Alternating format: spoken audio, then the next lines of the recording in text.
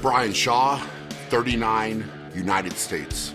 There were several different things that I needed to focus on and that I needed to improve coming into 2021. I wanted to drop a little bit of body weight.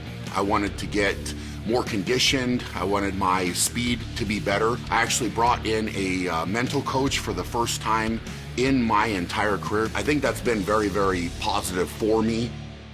Every single training session, I work on the things that aren't as fun for me. It has put me in a spot where I know that I'm going to win.